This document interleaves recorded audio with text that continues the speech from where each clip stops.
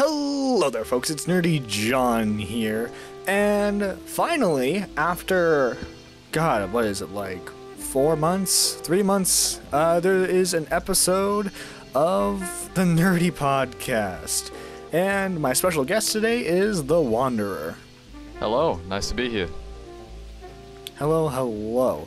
Now, for those of you who don't know, The Wanderer is mainly a Fallout YouTuber, around 2K subscribers, and if you're interested in Fallout lore, I highly suggest you go check out his channel. But other than Fallout, today we'll be talking about various topics, such as, standard YouTube drama stuff, because let's be honest, almost every unless your podcast is highly specific, eventually every podcast talks about YouTube drama in some way, shape, or form. We'll also be talking about Star Wars, though, and with the announcement of the Knights of the Old Republic remake, I feel like we'll have a lot to discuss about, especially with speculation for that game, since we just got the teaser trailer. Hell yeah. Dude, that was an absolute blast, by the way. I am super fucking hyped for that. Although, can I nitpick here? It's weird that the remake is going to be a PS5 exclusive, considering that the original series was an Xbox original exclusive. Yeah, it's pretty much turn the tables, I guess. It's super fucking weird, but I suppose at the end of the day, it's coming to PC and it'll be on Xbox at some point. I believe that's what most people are saying. So as long as it's on PC, I'm happy. So what they're doing is it's going to be a year exclusive for PS5, and then it's going to reach out to the other platforms. Yeah, I think so. It's going to be I believe it's what they did with a lot of Call of Duty DLCs back in the day. I don't know if it's the same thing because I haven't played Call of Duty in years.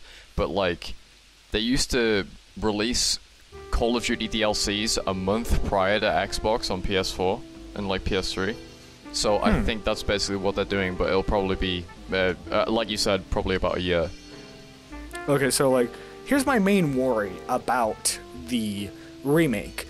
We're not even going to talk about the writing yet. We're not even going to talk about if they're going to change the story, this or that, because we all know the twist in KOTOR 1.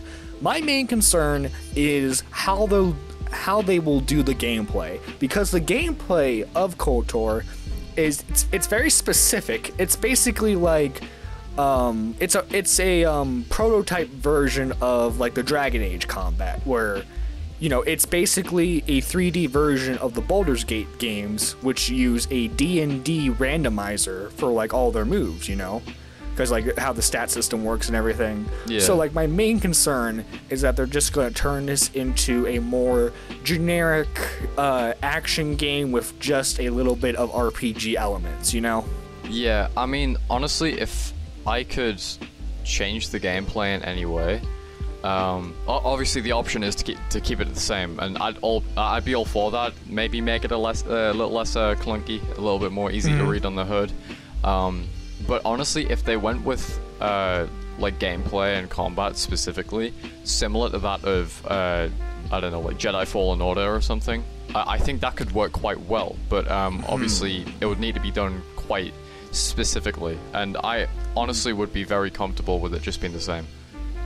Yeah, I would prefer it to be the same. I don't really see it going down the Fallen Order route, because that was more Dark Souls based gameplay. Yeah.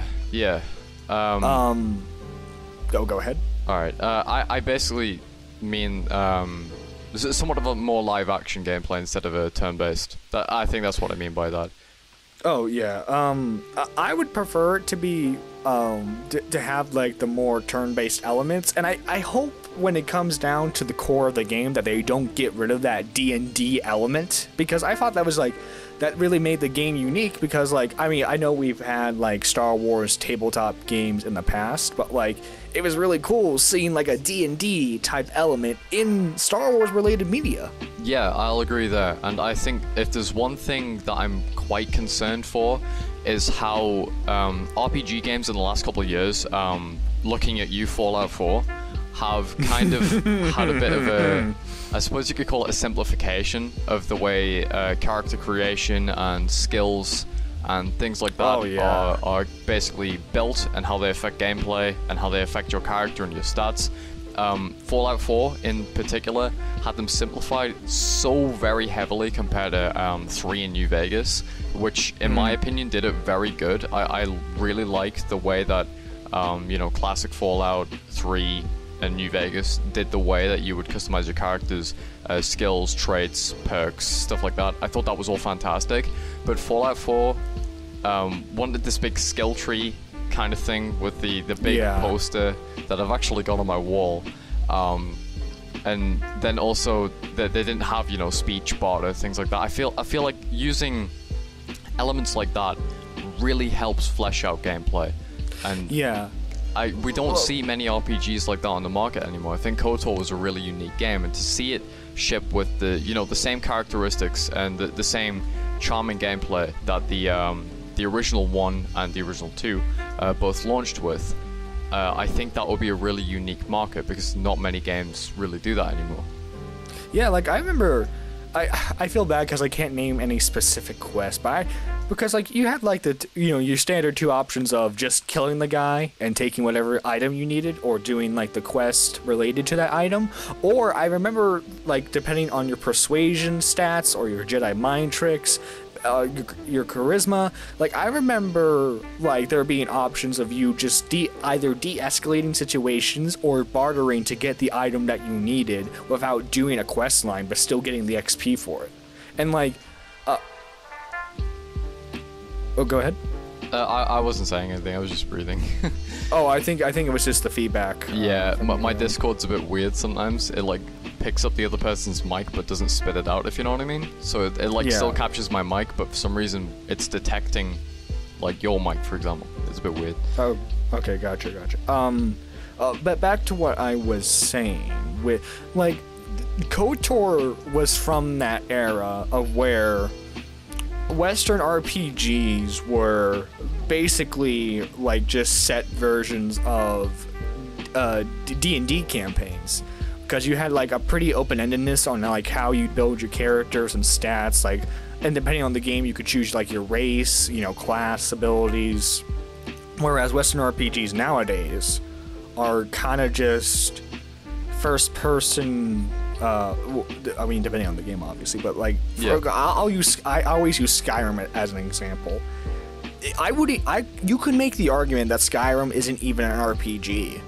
Like, it's a first-person adventure game with slight RPG elements, but like none of like what you would consider an RPG is there, besides like some quest lines. Yeah. Because like. Yeah, I mean, like, okay, you can raise your persuasion ability and stuff, but like... Yeah, you have the skill tree and stuff, don't you?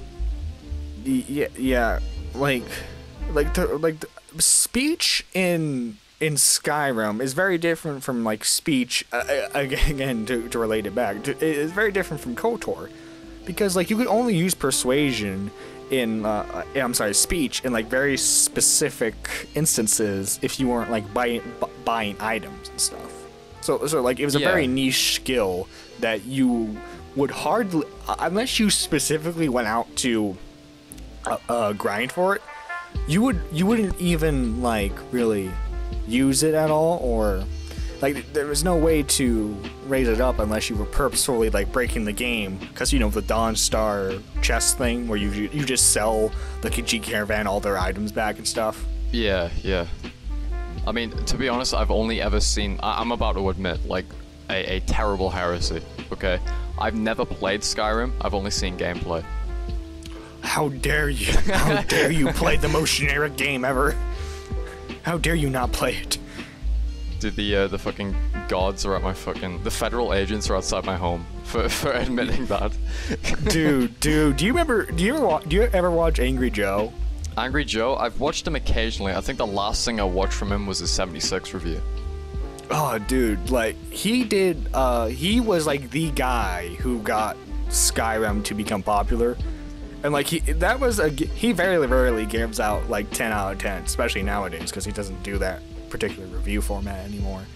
But like, he gave it a 10 out of 10. Everyone basically like unanimously agreed with him, and like Skyrim isn't a bad game. I'm not trying to insinuate that, but like there's not a lot of meat and potatoes, if you get what I mean. Like, wait, let me rephrase that. There's a lot of meat and potatoes, but the meat is just cooked and the potatoes aren't seasoned, if that makes any sense. Yeah, I get you. I kind of get what you mean. Yeah. I suppose at the end of the day, it comes down to various different opinions. Like, I know people that hold Fallout 3 in a high regard compared to, I don't know, New Vegas, which in my opinion, New Vegas is definitely probably my favorite Fallout game. I think it's probably Agreed. the most well-written one and the most diverse, and, you know, they've really kind of carefully thought about the lore, but I see why people criticize it for, you know, like not having as many barter speech checks or like different speech checks and compared to like speech itself. And also a lot of people seem to think that the map is kind of empty, which I sort of see, but at the same time, I find it kind of interesting and in some aspects quite calming, just patrolling the Mojave, I guess you could say. Yeah. But a lot of people prefer Fallout 3 is more, I guess you could say Fallout 3 is a bit more compact. There's a lot more going on in the Capital Wasteland, so I can see why people would prefer it, and I guess it's the same with Skyrim. Like, a lot of people hold Skyrim in high regard. Yeah, I mean, this is my problem with Bethesda as a company. They continuously simplify their games, because like if we go from like Morrowind to Oblivion, there's a massive like step in simplification. I mean, some would argue for the better, but like there's still that shift there. And then going from Oblivion to Skyrim, I would say that's an even bigger like leap, you know? Yeah, I kind of get what you mean there. I'd say, especially, you know, say if a person who's new to Fallout is only sticking to the main, you know, 4 games, and doesn't want to play any spin-offs like, you know, 76, New Vegas, Brotherhood of Steel, things like that. If they're just playing the main games and they go from, you know, Fallout 2 to Fallout 3, that's a pretty sizable jump, and it's obviously understandable why that is. But going from Fallout 3 to Fallout 4, in my opinion, is even more jarring. Not only is the gameplay a lot better, but the RPG elements are a lot worse. And I feel like that's a pattern with Bethesda. I feel like, in a way, Bethesda have kind of got lazy with their writing and lazy with the way they're handling the RPG sides of their RPGs. And I'm really hoping Starfield makes up for that in a way, because obviously Starfield is very highly anticipated in, you know, communities that are surrounding RPGs, and specifically, you know, Fallout, Elder Scrolls, people like that. They're really looking forward to this game because it's basically Todd Howard's baby. So that's why I'm worried about it, though. I'm sure it'll be all right. Are they using the same engine with this one, or are they making a new one? They've announced a new one to the delight of many different people. I assume the Creation Engine 2, as they're calling it. It's not just a modification this time.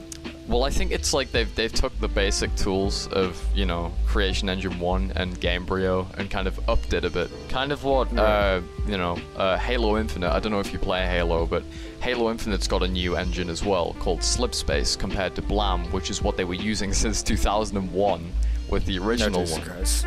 And, yeah, so they decided, you know, we want to make a more expansive game. So we're going to take the elements of the Blam engine and upgrade it to create the Slipspace engine. And I feel like that's exactly what Bethesda have done with the Creation Engine, but hopefully they've done it a lot better, you know? Yeah, because like the Creation Engine was technically the engine they've been using to make games since Morrowind. I know it was under a different name, and like technically it's a different engine, but let's be honest, it's the same engine with just like slight modifications. The Gamebryo engine was the original one. Yeah, the Gamebryo engine, and then they made some modifications to it, and then they made the Creation Engine. Yeah. So like technically, you've been working on the same engine since like 2002. Pretty much, yeah. I mean, well, I mean that could go for the same thing for a lot of different games, I suppose. But I like to say that Gamebryo and Creation Engine are quite different. The Creation Engine, I believe, was first used for Skyrim. Let me just quickly Google that. Yes, it was. Yeah, so Creation Engine is from like Skyrim, Fallout 4, 76 onwards. And now obviously we're getting Creation Engine 2 in 2022 with Starfield. But Gamebryo was like, I believe it was Fallout New Vegas was the last one to use Gamebryo. And then, like, the earliest one was Morrowind, so... Yes, because New Vegas came out 2010, Skyrim came out 2011. Was it 2011? I thought it was a year after, like 2012. No. 2011. Oh, I always get my dates mixed up with with those games. Like, I know New Vegas is 2010, but then I was like, oh, well, they wanted to release Skyrim 2 years later, so it didn't interfere with the, you know, the sales, you know? No, yeah, because Obsidian was working on New Vegas, the main Bethesda team was working on the next Elder Scrolls game. Well, yeah, they probably were working on the engine first. They were probably working on that engine from, say, when they finished all the DLCs for Fallout 3. They handed over the tools to Obsidian and said, yo, you want to make a game in 18 months? And they were like, sure. And then, and hey, if they make the quota, then we'll give you the money. I'm sorry, the bonus money.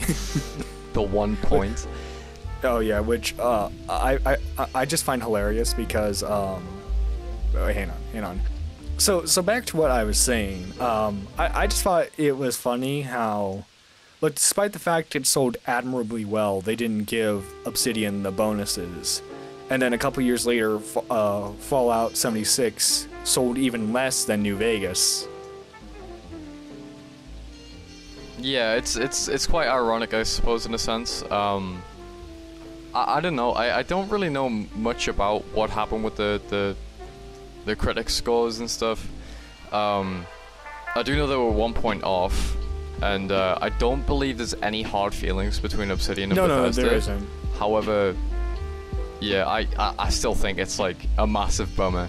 And just to think, you know, if New Vegas wasn't riddled with bugs like it was in the first place, before obviously all those bugs, or most of them, got patched, it probably would have scored a bit higher.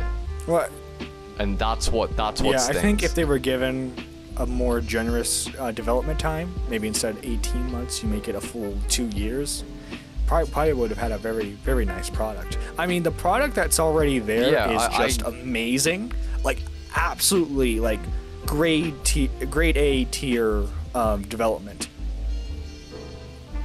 Yeah, I'd agree that. I'd say New Vegas is absolutely a game to behold in its narrative, as well as, you know, obviously having that solid Fallout 3 gameplay. It's in an interesting location. The DLCs are amazing. Yeah.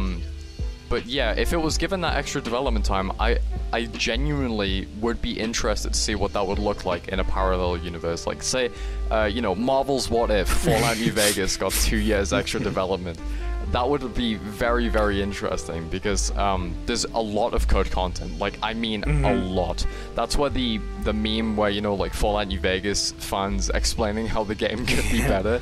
That's where that meme comes from, basically, because there's so much code content. Like Triangle City, I don't know if you've heard of him, but I have not. Dude, that guy has, he's a YouTuber who covers all of the code content in New Vegas, and he's about to wrap it up. There's like 65 parts to it, and each one's between 20 minutes and an hour. That's how much code content there is in New Vegas, and to see all that, like, you know, polished up and added into the game would be interesting.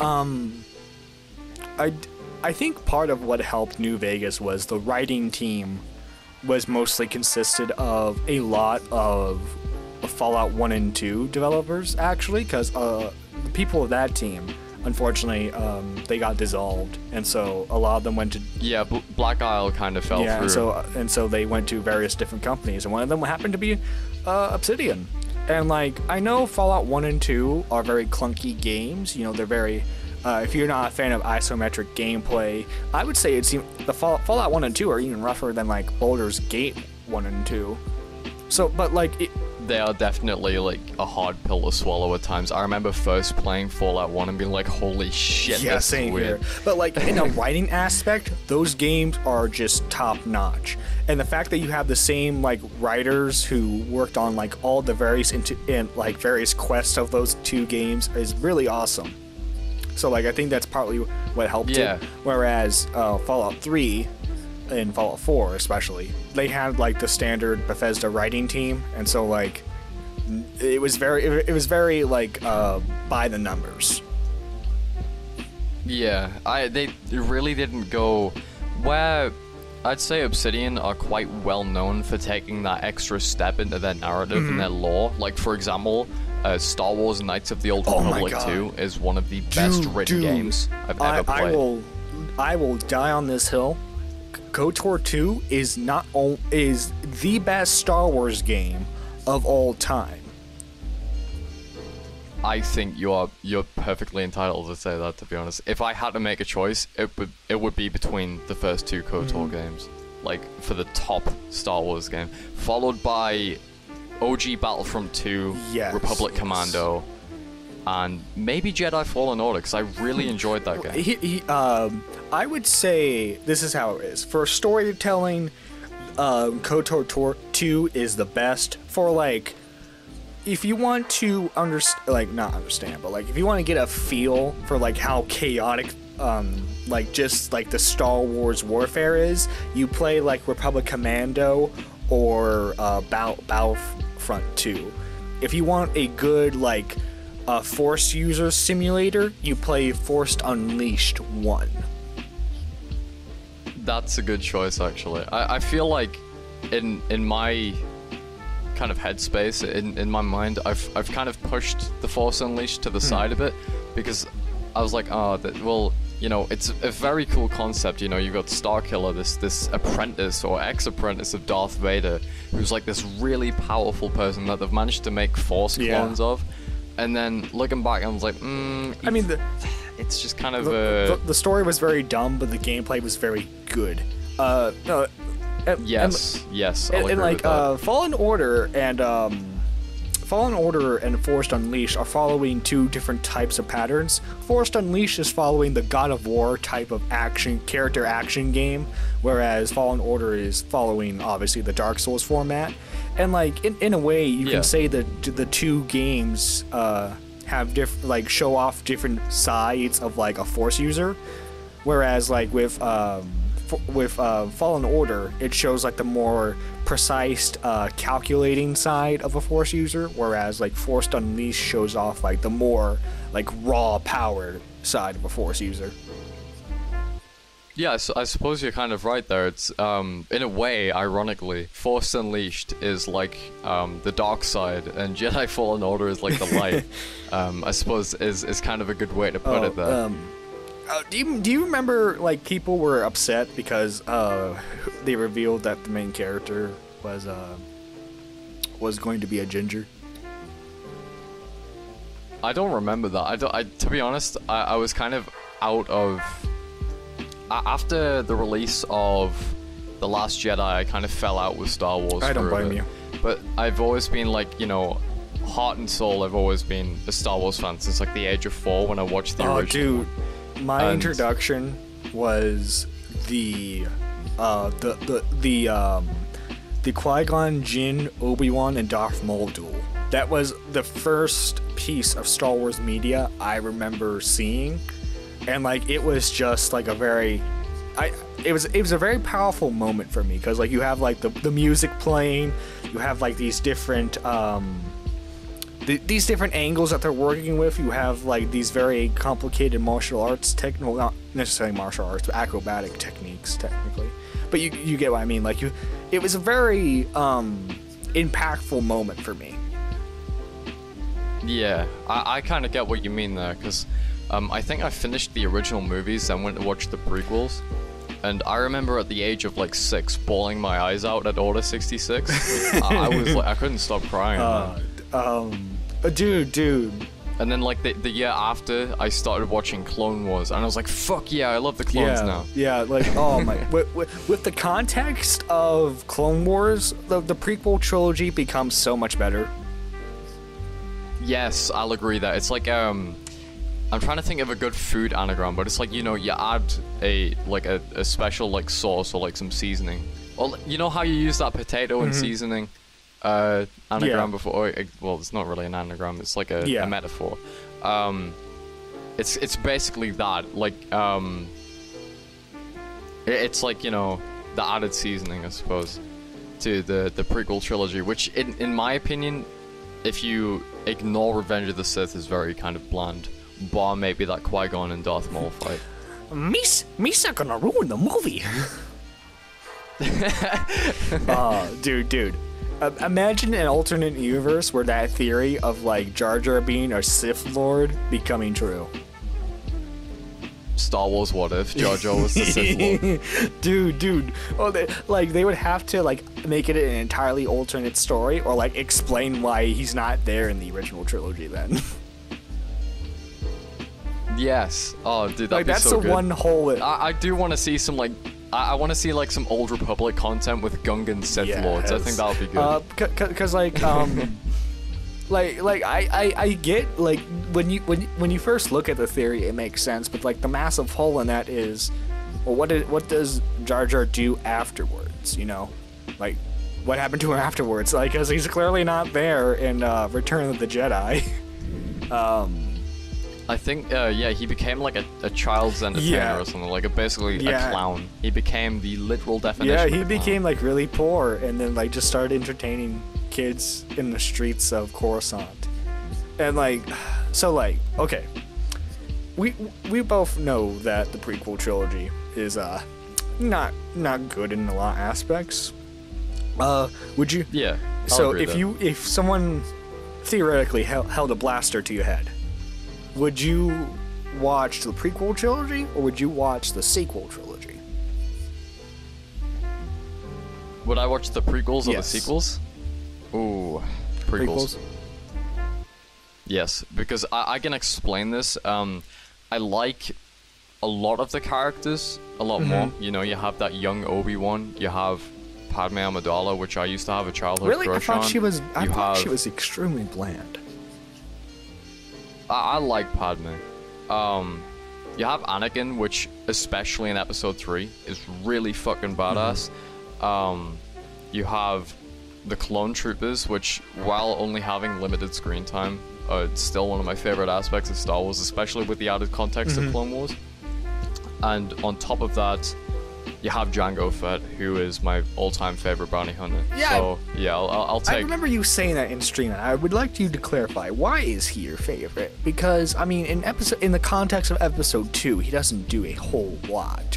I mean, he has that tango with Obi-Wan. He kills that one dinosaur-looking Jedi in like the battle arena, and then he gets killed by Mace Windu. Yeah, I mean, while he doesn't have a lot to do screen-wise, I think as a kid, I liked him because, you know, he created this entire army, and I thought that was really badass. Okay. He was the literal father of Boba Fett, and on top of that, he, I liked his arm. It was shiny. So you were more fan of the purple variant of like the armor that Bobo and Jango are known for? Yeah, I definitely like, you know, that chrome kind of finish on Jango's armor, and I especially like in later years, that fight scene with Obi-Wan grew on me, and on top of that, his Legends backstory grew on me. Yeah, because like he was actually, I absolutely love his Legends story. Because like he was actually a pretty decent dude. Like he was actually like a pretty decent Mandalorian, and then like for some reason the Jedi trusted a group called the Death Watch, and we're like, oh yeah, we're just gonna weird. Like that's a big hole in that story, that the Jedi would just randomly trust this group called the Death Watch. Yeah, I mean, especially when they became literal terrorists in the Clone Wars, you know, it does beg the question. Nonetheless, I do like the fact he was a foundling, and I do like the fact, you know, he was, I forgot his name. His mentor was quite an interesting character. And like you can there's a story where this was before the events of episode 2, where Jango actually is working with a Jedi. It was actually that long-necked Jedi. If you, yeah, I've seen that before. That's a very interesting. And like he actually has respect there for him too, and like is actually really sad by his death in the story. And go ahead. I also kind of like with Jango Fett how he has these little links that are established throughout canon and legends as well. Even after his death, he leaves a legacy. Like Cad Bane is the next in line to be the quote unquote most notorious bounty hunter.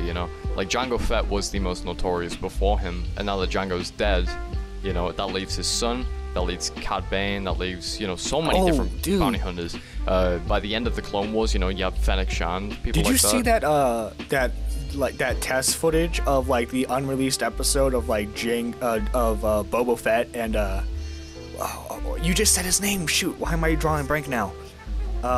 Cad Bane. Thank you. Sorry. That unreleased footage of Cad Bane and Boba Fett having a duel, because I forget the context. It was either Bobo was trying to save a girl because he was contracted to do it, or it was Bane who was contracted to do it. I forget. I think I think that like the unreleased episodes sort of arc is that to put it in somewhat short terms, Boba Fett and Cad Bane are working together on a mission to claim a bounty. They're going to split the reward, and they have to round up like a group of hostages. But I think Boba doesn't like the way that Cad Bane is treating the prisoners, and so they have a duel about it. Then they have this Western standoff, and that's how Boba Fett gets the dent in his helmet, and how spoiler alert if anybody's not watched The Bad Batch, but that's how Cad Bane has that massive metal plate in his head. Yeah. By the way, Bad Batch, I've actually been really liking it. I super enjoyed the first season. I do think it was quite lackluster in character development for the Bad Batch. I liked, the little references here and there. I like seeing, Gregor and Rex. I love seeing all these fan favorite characters, and Saw Gerrera especially. To have Fives I feel back. like not Fives, Echo. Sorry, Echo. Speaking of Echo, actually, I feel like he needed more development, especially when he was having that conversation with Rex on Bracca about Fives. Like, there was so much potential there to have Echo and Rex open up about their time in the 501st, open up about what happened to Fives and this whole discovery about the Order 66 and how it could have been prevented, how Anakin could have, not gone down this road. Yeah, and they could have done something really interesting with that scene, but it just never happened, and that's quite disappointing, and I'm really hoping we get to see more development on the Bad Batch characters that aren't Crosshair, because I feel like Crosshair is the best written character we got that season. Because even before the chip malfunctioned, he was already pretty cold. Like, you could tell he had some respect for his brothers, but he was already a cold individual as it was. Yeah, I mean, I'd say he loved his brothers. He still does, which is why he didn't end up killing them. However, he feels like, he has the safety and the security in the Empire. They're not going to dispose of him, which is foolish, might I add, because, we all kind of have a vague idea of what happens to all of the clones by the end of the Clone Wars. There is some sort of mass extinction going to happen, and it's definitely going to be the Empire that's at fault. But the Empire can't just let them retire regardless of the advanced aging or not, because you're essentially just letting these advanced soldiers who were specifically bred for combat to just wander off, and you can't let that happen. That's a risk to your Empire. Not only that, but the Order 66 chips have been hinted to decay after the initiation. So, we have people like Hauser. Those people might end up turning, or even, like in Legends, Clone Rebellion. if they keep the clones alive, it leads, more problems to the Empire. So that's why I think Crosshair is foolish to believe that he has safety and security in the Empire. And I think it's something that in the next few seasons of the Bad Batch, depending on how many there's going to be, we'll see him waking up to that. Can you imagine though, like being if the chips do decay, like because like they still remember all their actions, they just like.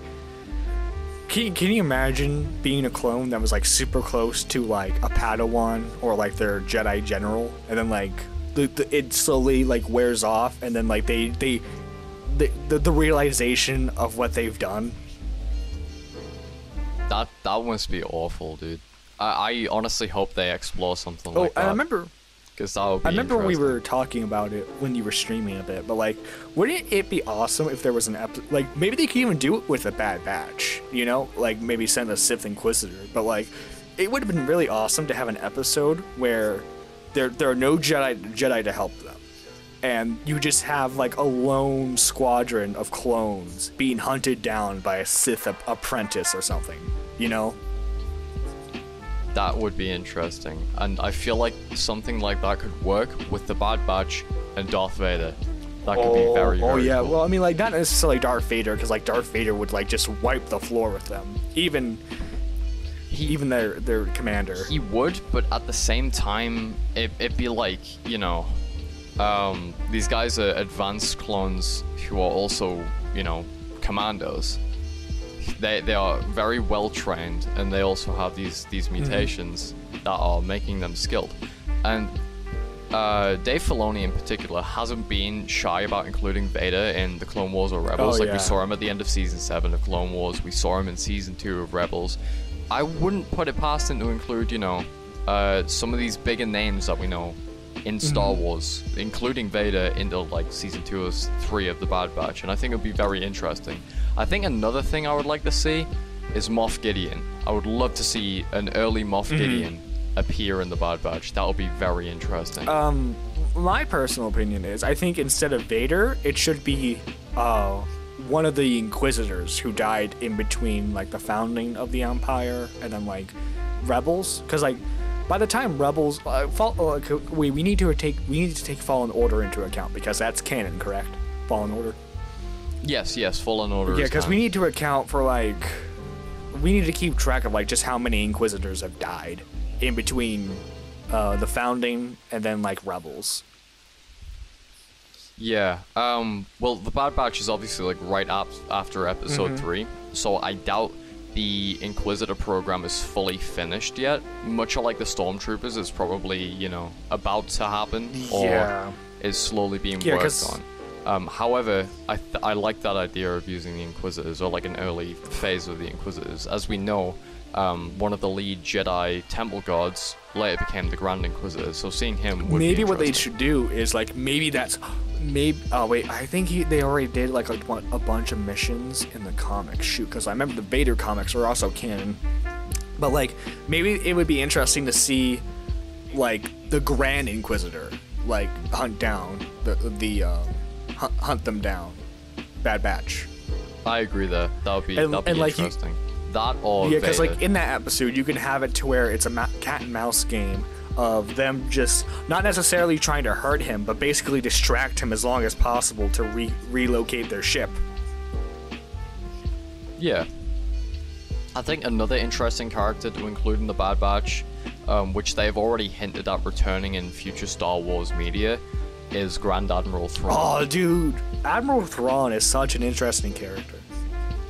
He's what made Rebels for me. He's what made Rebels so interesting, because that character not only, but before he appeared in Rebels, like, back in the Legends days, he's so cool. He is like the next Emperor Palpatine, but more tactical, more, militaristic. Yeah, he's not just like, I am evil. Like, he's actually like, he knows when to play cards. He knows when to like push measures. He knows what to do.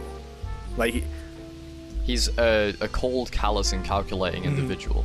Yeah. And seeing him, because I believe he actually came into service of the Republic when that was still a thing. But then became a somewhat well-respected member of the Empire. Obviously, they don't take too kindly to alien races, but Thrawn was different, and he was like a completely different case for I them. thought his new origin was that he actually went through Empire training. I don't know. I feel like he was around at the time of the Republic, but I might be wrong. I'm gonna search this up because I'm really interested in finding out whether Admiral Thrawn was yeah, he was an agent of the Chiss Ascendancy, which was an oligarchic government of the Chiss species that controlled a portion of the unknown regions. They were very secretive and had little contact with the rest of the galaxy. It was governed by members of prominent ruling families known as the aristocrat. Okay, that kind of makes sense. I do believe they... Yeah, I think they might have served sometime in the Republic. I want to say that Thrawn had something to do with the Republic. Maybe more of an point. advisory role. I might be wrong though. Yeah, I don't think it would be like, a Grand Admiral. I think that was much later on. But yeah. Well, I think one interesting thing is seeing just the vast change that the Republic went from, to becoming the Empire, and seeing because we see snippets of civilians, how they're reacting to it in the Bad Batch, and I think it's really interesting because you go from this very, not necessarily libertarian, because the Republic had a very tight grasp on a lot of stuff, but to even go further with that, Yeah. We see multiple different opinions, I suppose, in the Bad Batch shown. I forgot the name of the planet in the race, but the planet that is the home world of the same character that George Lucas played in Episode 3. I forgot his name. It might be it's Chairman something, but his planet was very welcoming and very open to an Imperial reign, whereas a Separatist planet obviously didn't take too kindly to it. I think it was Raxus. That was the one. It was kind of a bit of a filler episode where we saw the Bad Batch go and rescue this Separatist man, and it's where Echo's really kind of oh, we should rescue this guy. He's a Separatist, dude.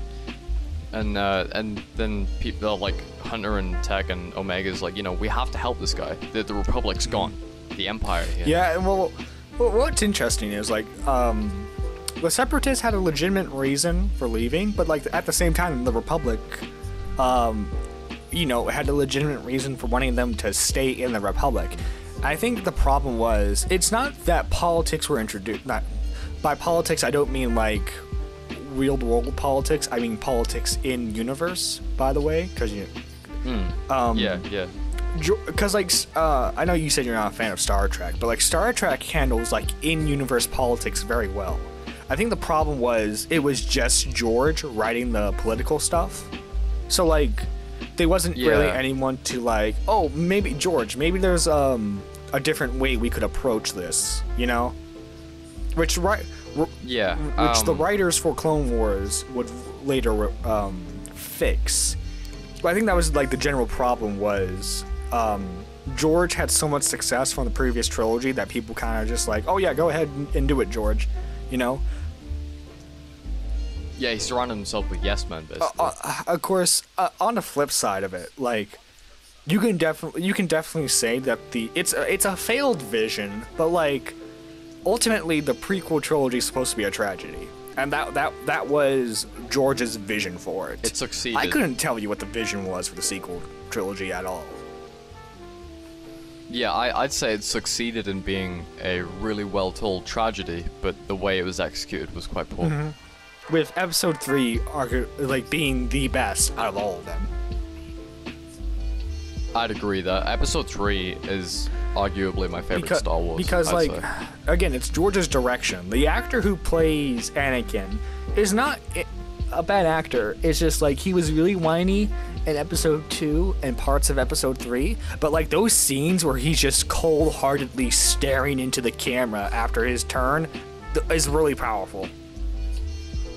Yeah, I think Hayden Christensen is a brilliant actor. Same with Ewan McGregor, and I cannot wait to see how they are, acting and how they portray their characters. I'm very excited cannot for that wait. show. Personally, I would have rather have seen it as a movie, like how it was originally planned. But I'm still excited that we're getting this content to begin with. With the Mandalorian and everything. Yeah. Speak. I'm liking. To be honest, I wouldn't mind movies or a live action series like we're getting. I love The Mandalorian, and I do love a lot of the movies. Speaking of, because of how popular The Mandalorian is, do you think they'll find a way somehow, shape, and form to like include him in Bad Batch somehow, or do you think he'll be too young? He'll be way too young. I mean, we saw because the Bad Batch is like obviously right at the end of the Clone Wars. Like this is the end, basically. So at best he'd be a teenager. Not even that. I mean, we saw right at the end of season 1 of The Mandalorian, he was quite a young child. And there were separatist super battle droids that were attacking his village. And then he was rescued by Death Watch. So that might have been... It's hard to say because I believe the Clone Wars lasted 3 years. So, oh yeah, good point. Which is weirdly one of the nicer things that Death Watch has done. Yeah, it's weird, but I think they did it for personal gain. Oh honestly. Yeah. But and I do have this is my problem. This is my problem with the story in general. So correct me. How far of a gap was it in between the original trilogy and the prequels in terms of timeline? Not like IRL timeline. I'm talking in universe.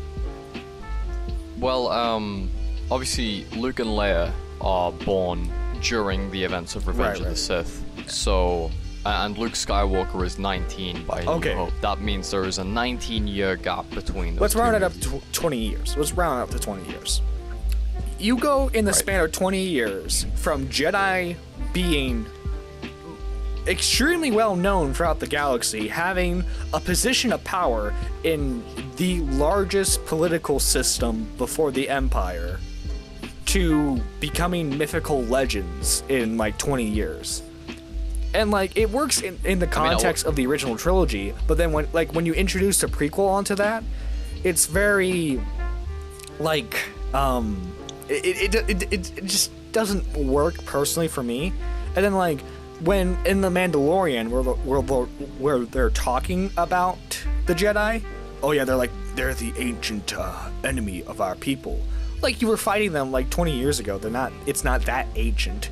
There was a little political overthrow involving the Jedi. Well, I can somewhat reason with what the blacksmith was saying in The Mandalorian about the Jedi. The Mandalorians and the Jedi definitely are ancient enemies. I mean, we saw it in the Old Republic with the Mandalorians being.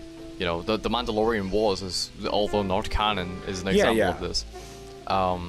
But also, I suppose Din Djarin as a character as well, he's written to be this very kind of isolated person growing up. So he was obviously taken in as a foundling by Death Watch, and he was very, very isolated and wasn't really taught about other Mandalorian beliefs or what else was going on in the galaxy. And, this is a very interesting point because in Rebels, a big story point is them doing a Mandalorian rebellion,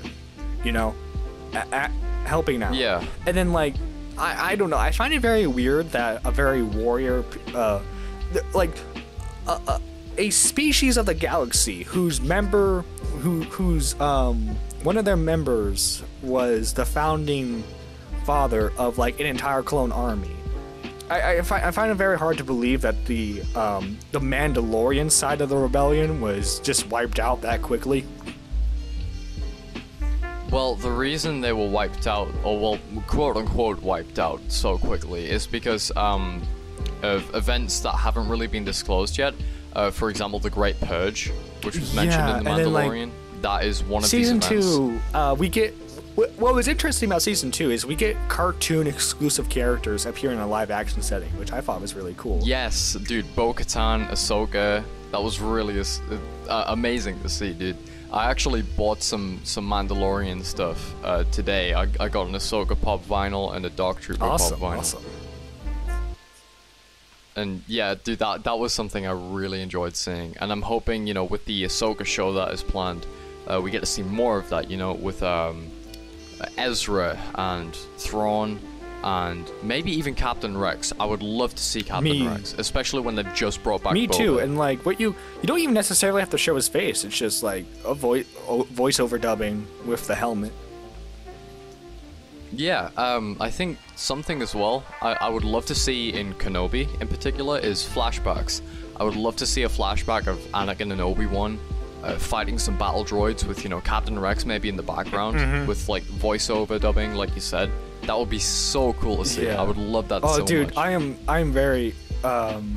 It's sad though that we never got that Boba Fett movie, which I know was turned into the Mandalorian show, but you get what I mean.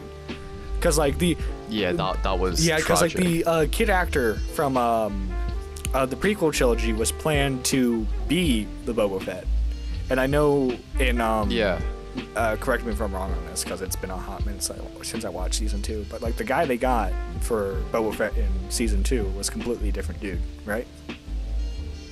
No, the actor for Boba Fett in The Mandalorian was Temuera Morrison, who played Jango Fett in Episode 2, and also played a lot of the clones. He played Commander Cody and voice acted all of the clone troopers. Wait, okay, so my point is it wasn't like the original kid actor. It wasn't the kid actor, but it makes sense because obviously, you know, Boba is a clone of Jango. And like in the context of the Boba Fett movie, it was him just starting out, so like it made sense to pick that actor because like while he was older, he was still relatively young. Whereas this is this is a hardened Boba Fett who literally just crawled out of a pit. Yeah, I think as well, you know, a lot of the content that was going to be in the Boba Fett movie, I'm presuming here, especially if it was going to be a younger Boba Fett, I think probably would have been ground covered in the Clone Wars. And maybe it was cancelled because they didn't want to take too much ground from the Clone Wars. What I'm really worried, I'll be honest, what I'm really worried is like Disney has like just announced like so many different shows. Because like we have Visions coming out, which is an anthology anime series, which I'm actually really excited for. But then you also have like the spin-off of Rogue One about the character who died. And then like you have the Ahsoka spin-off, and then you have the Ranger spin-off. Like there's so many. I think the Rangers one got cancelled. Did it get cancelled or is it just being reworked? I don't know. I last thing I heard about it, it got cancelled because obviously they fired Gina Carano, and she was going to be a big character in that. So I don't know, but I will agree with you there. A lot of these Star Wars shows that they've announced, I'm not particularly excited for because they feel so random and nitpicked. And also unnecessary. I feel like, you know, I'd be much happier if they took all of these shows, threw them away, and then also just focused on, you know, making The Mandalorian, and making the Book of Boba Fett, and making Ahsoka, and making the Kenobi show, and making all of these 4 or 5 shows. Yeah, because top tier, and stop focusing on characters that never really mattered in the first place. Because I feel like the concept for a lot of these spin-off shows could just be like maybe 1 or 2 episodes in like a Bad Batch show, or like maybe like part of a segment in a Mandalorian episode. You get what I mean? Yeah, I get what you mean. Yeah, because this is especially a weird time for Star Wars because like both live action TV shows and both cartoons are considered canon, and like it's I feel like if you're, because obviously for us being long-time fans, it's easy for us to keep track because this is new media for us. But like, imagine in like 5 years from now, you want you're 5 years from now, you're a little kid. You want to get into Star Wars. Okay, so you watch the original movies, you watch the sequel trilogy, which might get a proper name by that time around, but you know what I mean. You watch all 3 sets of movies. Where do you go from there? You have so many TV shows and comics and video games that you need to catch up on to understand the full scope of the story. Because, like, imagine, like, whatever TV show comes out from now, a new Star Wars show, and they reference something that happened Season 3, Episode 5 of the Clone Wars. You know, I'm just naming something off the top of my head randomly. And, like, unless you see that particular piece of media, you're not going to get the fan feedback you want from it, and you're just going to leave the new fan base really confused.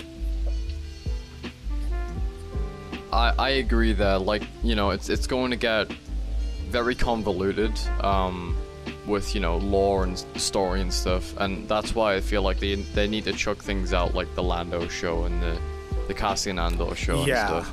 It's just unnecessary, really. But I will say, you know, if any Star Wars fans that aren't Star Wars fans yet want a place to start with either the prequels or the original trilogy, then move to the sequels if you want to.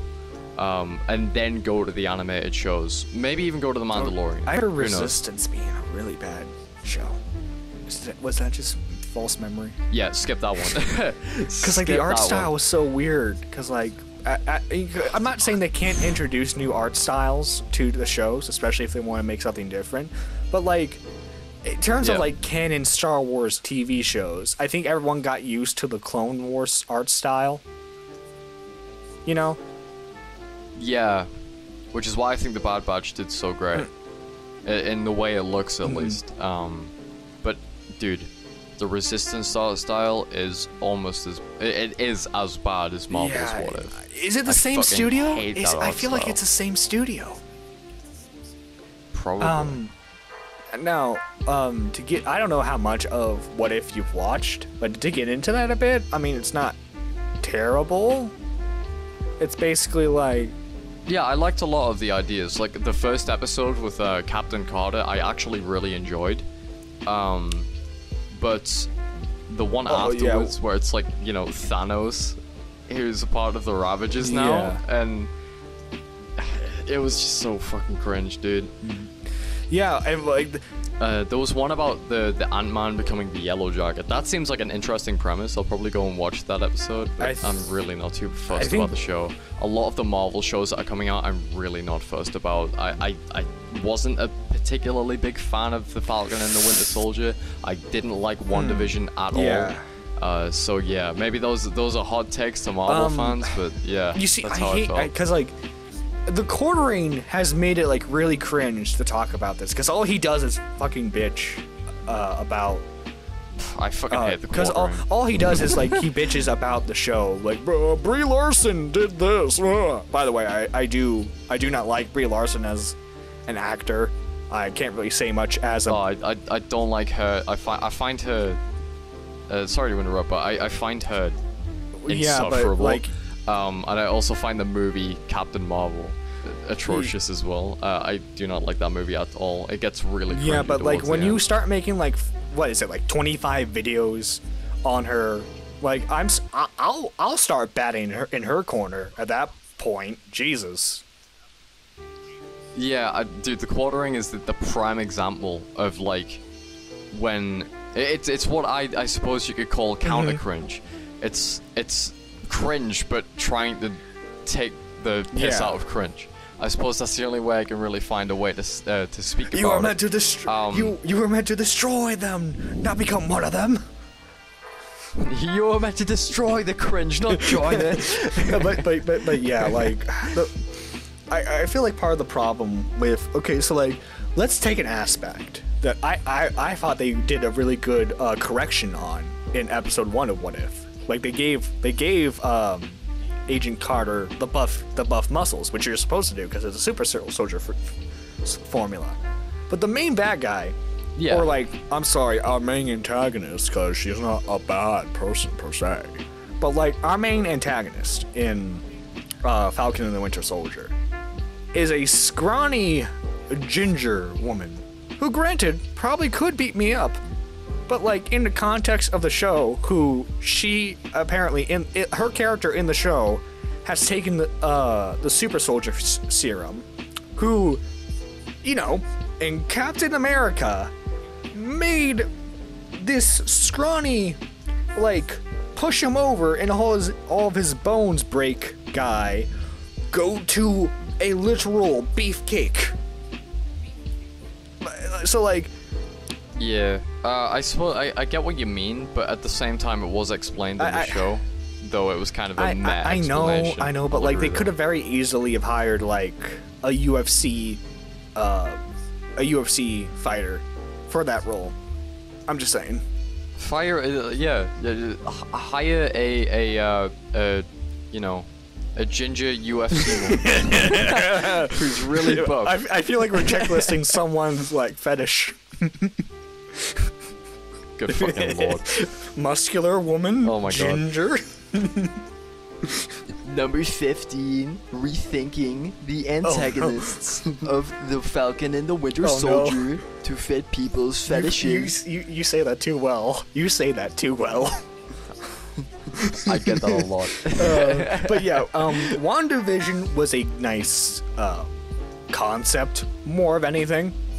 And then I like Loki was more of like exploration of, because this new phase of Marvel is exploring the multiverse. So like that's a good way of like introducing that concept to your viewers along with the What If Loki series, because that's confirmed to be multiple universes.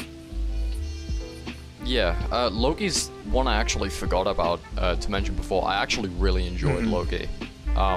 I love this whole thought of, you know, bringing Kang the Conqueror, who's like Thanos but 10 times more powerful.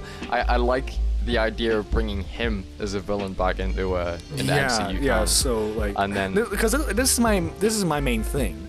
Like you've been setting up Thanos for 3 phases. So like, who's next afterwards? You know.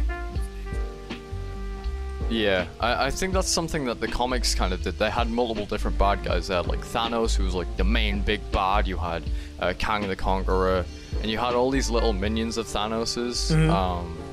But yeah, I think having Kang the Conqueror as a villain would be and then the very Eternals. Fucking cool. I'm really. If I remember right, the that. Eternals is they're hinting at Galactus. Galactus. Oh Yeah. boy, that'll be something. At some point, they have to introduce at least Wolverine into the MCU, correct? And so like this is going to be a very interesting thing because like in like the regular comic universe of Marvel, mutants have always been there because like it's the next stage of human evolution. So like them trying to explain something that's just been there genetically the whole time is it's going to be interesting. Yeah, I'll agree there, and I'm super looking forward to any and all ideas they come up with, and whether they're executed right or wrong. The MCU X-Men film is going to include women, the quartering. I know he's I know he's not actually sexist, but like it is. Come on, bro, it's a little bit sussy. It's very cringe. I know his argument is, oh, it's just easy content for me, which I mean, like, okay, you do you at that point, but like, come on, dude, come on. Like, Yeah. like you make actual criticisms of like the Star Wars trilogy, like the Star Wars films and like MCU films, almost look unimportant because you're just like complaining about little stuff so much. Yeah, it's very nitpicky. I'll definitely agree there. And it's something that I just hope that he stops doing. It reminds me, the quartering is kind of like a dilute version, who also like dilute version minus the fake news of people like Mike Zero and Doomcock. Like those guys are fucking terrible. I fucking hate them. The new film that just came out, Shang-Chi and the Legend of the Ten Rings, looks really cool. And like, oh, by the way, my favorite, other than horror, some of my favorite B movies are like martial arts films. And like, it's really cool seeing a martial arts film in this day and age. I mean, I know a lot of it's CGI, but you get what I mean. Yeah, I get what you mean. And like it's just from what I hear, they have actually they don't like put like the representation in your face like they did with like Captain Marvel.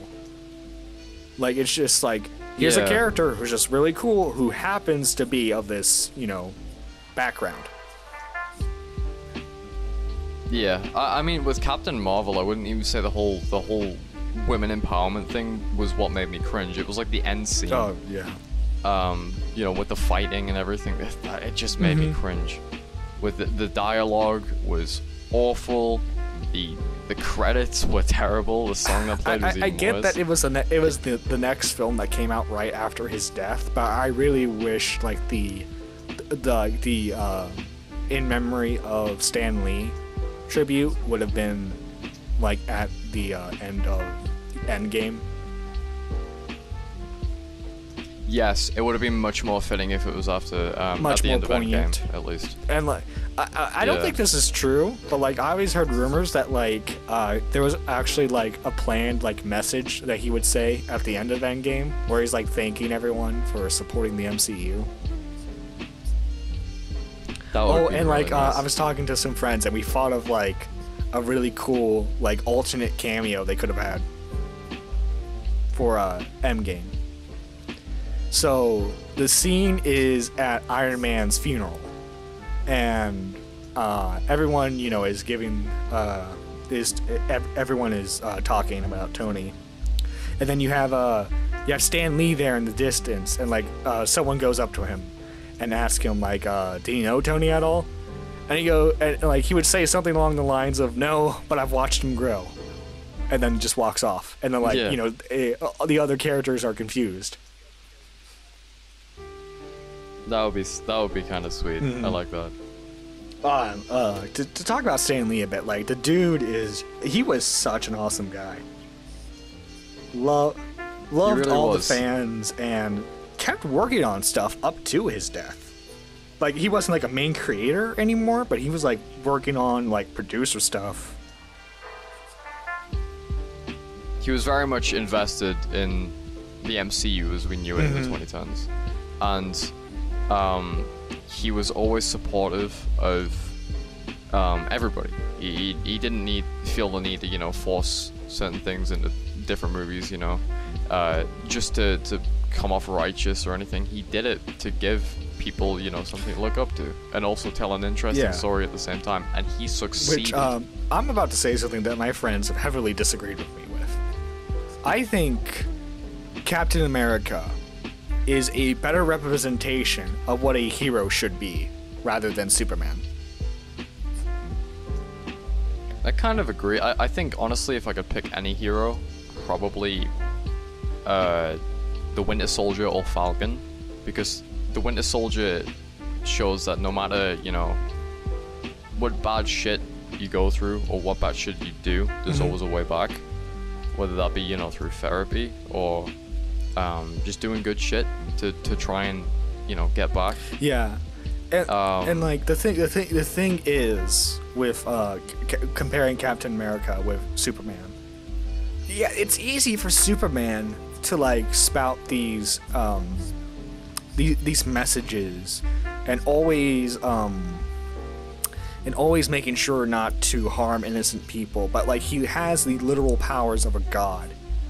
And but like Yeah. Steve, while he has super strength, super reflexes, at the end of the day, a bullet can kill him just like anyone else. And that didn't stop him from being the first to run to help someone, to always try to find different ways of handling things to make sure the best outcome was possible. When I when his agree arm's there. broken his arm is broken in Endgame, his two strongest allies are down for the count. Hulk is injured. Hawkeye is nowhere to be seen. He doesn't care. He gets up, gets ready to fight again, and he was willing to go out right there fighting Thanos, not giving him the stones back without a fight. I think Yeah. that just shows a lot about his character.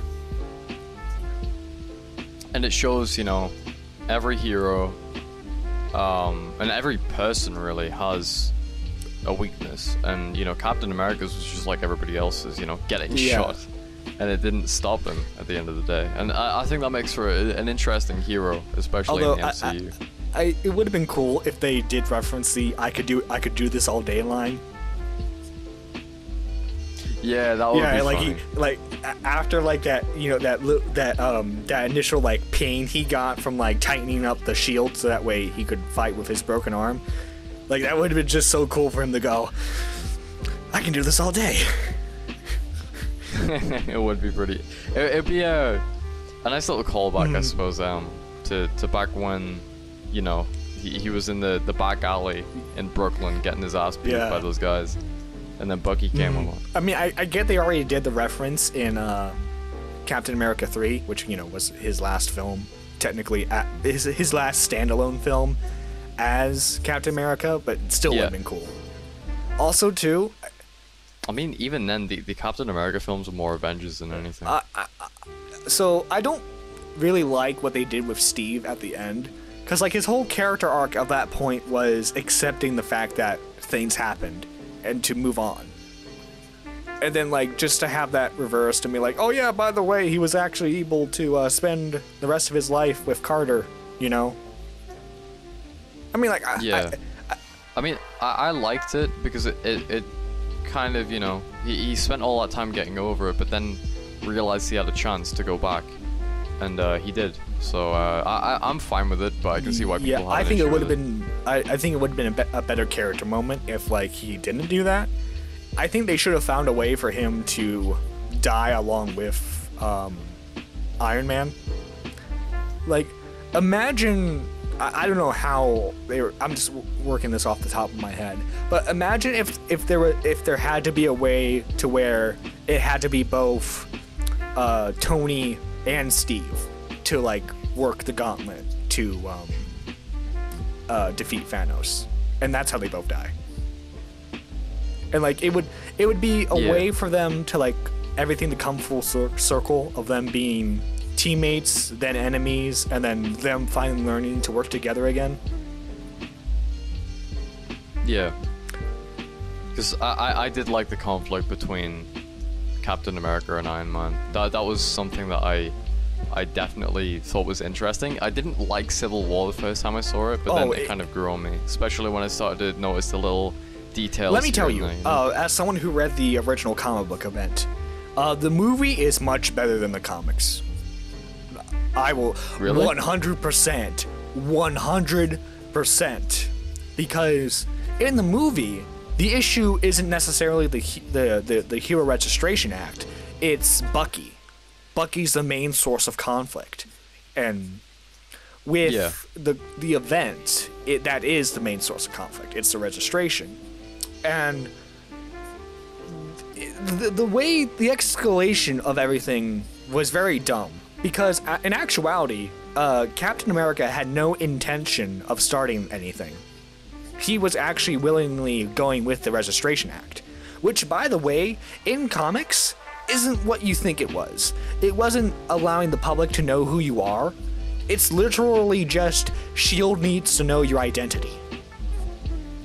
Which, by the way, the majority of heroes S.H.I.E.L.D. knew about. S.H.I.E.L.D. kept tabs. Yeah, I mean, S.H.I.E.L.D. already knew that, Tony Stark was Iron Man. I mean, they knew about everyone. So, like, cause they make it sound like, oh yeah, it's the public. No, it's the government. But no, it's actually S.H.I.E.L.D. Like it's S.H.I.E.L.D. who has to know. But like S.H.I.E.L.D. has a database of hundreds of heroes. So like they know who the majority of these guys are already. So then that's a massive hole. Yeah, well, and plus two. So do you want to know what started the Civil War in the first place? What was it? At that point in the comics, Nick Fury was gone. I forget for what specific reason, but basically he wasn't in charge of S.H.I.E.L.D. So like the head lady in charge of S.H.I.E.L.D., like for some reason just has like a riot squad surrounding Captain America. And she goes, are you going to take down the heroes who don't comply with the act? And he goes, while I disagree with the act, I will obey it, but I will not take down heroes who are trying to do what they think is right. And then she tries gunning him down. Like, That's a bit weird. exactly. And like the next event was Secret Invasion, and I thought they were gonna do a thing. Like, I thought like a clever rewrite would have been, oh, she was actually a Skrull the entire time, and she was just trying to eliminate Captain America because she knew how much of a threat he was. But no, she was a human the entire time. So she knowingly attacked someone who said, that yes, they would comply with the law. They would just not be taking down people who wouldn't. Yeah, that's odd. Literally, that's what started the event. And so, like, if it wasn't for that, Cap would have complied with everything. But like, the story is written to make Captain America's side purposefully wrong. And in the movie, while yes, Captain America wins in the end, and sort of wins. There's a lot more nuance in the film about each side's position. In the comic, it's even though at first it's portrayed as like, who could win, you know, but it was very deliberately written to where Iron Man was right, and a lot of writers were actually very, very upset with that. So the following storylines that would precede it, they would find every excuse to get Tony beaten to a pulp. So a good example of this is the World War Hulk comic book event, because there's a scene where Hulk like just collapses a building on Tony and proceeds to beat the ever-loving crap out of him until he rips him out of the armor. Jesus, that sounds quite cool, but like, that's a bit OT. Well, I mean, Hulk was kind of from Hulk's perspective at the time in that story, he was kind of justified because I don't know if you read Planet Hulk or not, but that was basically the explanation of why Hulk wasn't in Civil War, because in the comics anyway, because if Hulk was involved, obviously he would have chosen Cap's side, and a side that has the Hulk is going to do significant damage. Yeah. I mean, I liked the way that, I believe it was in Age of Ultron, in the movies at least, when Hulk got sent off in that plane. I thought that was a cool way to kind of distance himself from the next movie. I like that because it opened up definitely that connection between not only Bruce and Natasha, but Hulk and which Natasha, by the way, you know? went nowhere in the end. Because like they see each other in Infinity War and just kind of like, hi. Yeah, I don't like the way it was handled. It could have been so much better. I might have been reading too much into this, but like, in Endgame, did you get like romantic vibes from like Hawkeye, Scarlet Witch? Was that just me? Was I reading too much into that? Probably. I saw it more Hawkeye and Black Widow, really. I was getting more vibes from them. Scarlet Witch. Wait, did I say Scarlet? Did I say Scarlet Witch by accident? I meant Black Widow. Wanda. I meant Black Wanda. Widow. Sorry. Oh, Black Widow. Yeah, I'd say that. Yeah.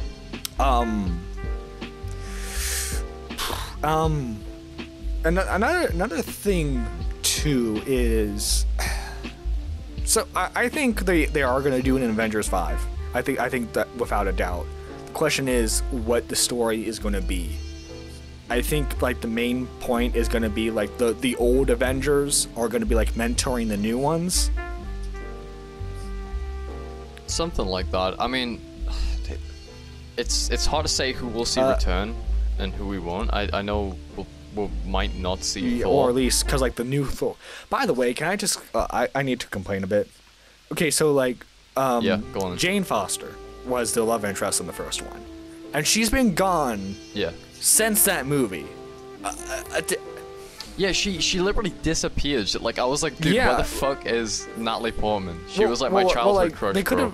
And I still got the feels. Like, the where thing is she is, going? I don't get why they didn't do what they did with the original actor for War Machine. Like, they could have just easily replaced them and not said anything.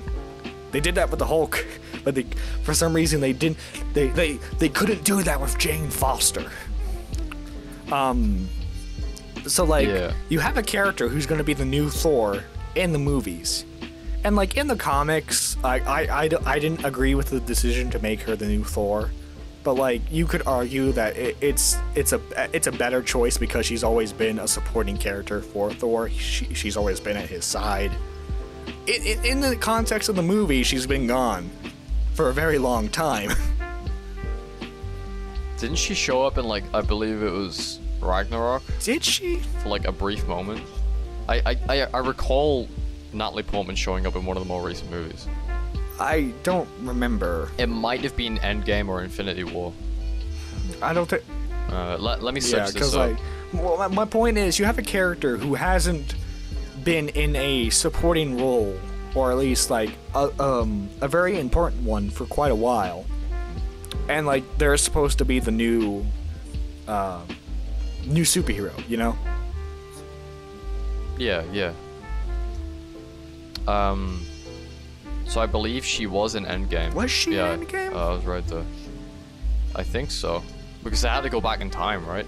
Well, I remember Thor's mother being in Endgame because of the time travel scene. It's been a while since I watched many of the Marvel movies, but I do remember she was in one of the more recent ones. It was either Ragnarok, Infinity War, or Endgame. It was one of those three. By the way, I think my most anticipated movie is going to be Spider-Man: No Way Home. That looks amazing. Dude, we might get Tobey Maguire back, and that's gonna be awesome. Okay, Andrew Garfield fans. I hope he embraces like a shit ton of the memes that have been made over the last 10 or so years, like it's pizza time and shit. I hope he says that line. I will say about Andrew Garfield is he makes a good Spider-Man, but not necessarily like, in my opinion, he didn't really make a good Peter. At least not a good Peter in high school setting. Yeah. Like now that he's older, you can definitely say that he fits like the he's like the middle, because like he's the middle of the road in terms of like the story. He's the middle of the road Spider-Man. Like he has some experience under his belt, but he's not really wise in it like Toby Spider-Man is, you know? Yeah, I get what you mean. Like, I didn't really watch many of the original movies. I've watched the ones with Tobey Maguire, and I've watched the ones with Tom Holland, who I think fits the role quite nicely if he wasn't British. But, you know. Yeah. Well, like, part of the problem with the Amazing Spider-Man movies was they were literally made because they were about to run out of the license. And, like, they needed to make a movie in order to renew it. Yeah. So like there's like a rush job sort of feel there, and I wonder because I've seen like some teaser images of like Electro. Do you think the Lizard's gonna be in this one? It hasn't. I don't know. I mean, we know that fucking robot octopus. Doc Ock. Yeah, he's gonna be in that. Hello, Peter. But yeah, I don't know about anybody else. I would argue that Spider-Man 2 is actually the quintessential like superhero movie. Yeah.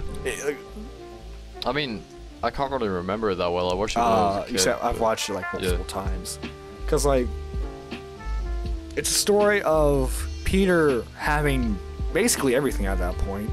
Other than like crooks here and there, he's dealing with no major bad guys at all. His life, other than like with MJ, like his life is actually going fairly decently at this point. People adore Spider-Man, and all of a sudden he loses his powers. And the journey in that movie is basically Peter realizing that it's not the powers that made him Spider-Man; it's him. Like, he is Spider-Man. I know that sounds might not. I'm probably not explaining it the best way. But it's what I'm saying is like the purpose of it is to show that Peter is more than just a guy with superpowers. He's a genuinely good person who wants to help out people. Yeah. I'd agree And with that. so like obviously like the main actor for Doc Ock looks a bit different than how he looks in the original movie. The theory Yeah, there are noticeable changes. The theory honestly. is that this Doc Ock, while technically the same Doc Ock from Spider-Man 2, is a different version. And What? So like a multiverse? yeah, so version? like the theory is that he's a Doc Ock who managed to succeed in killing Spider-Man. Yeah. And I think that's the going theory for the rest of the villains too. Like they're basically multiverse versions of the Sinister Six who managed to complete their individual plans in the movies. I know. Yeah. Oh, that's actually quite an interesting thing there. I Yeah, hope because they do I that. know like I think everyone is just going for these are just them plucked out right before they died, you know, which really doesn't work for William Dafoe's character because obviously like I know they can change how old he looks in the movie thanks to CGI and really good makeup, but like obviously like he's gonna look a bit older, you know. No offense to William Dafoe because like I mean he looks very different than he did, you know, 20 years ago. The Doc Ock actor still looks in really good shape, but like, you know, there's still a very telling difference.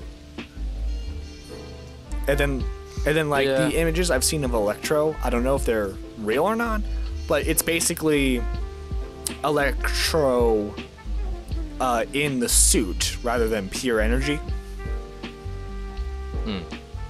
So like if those images are true, then it's a version of Electro who managed to control his powers.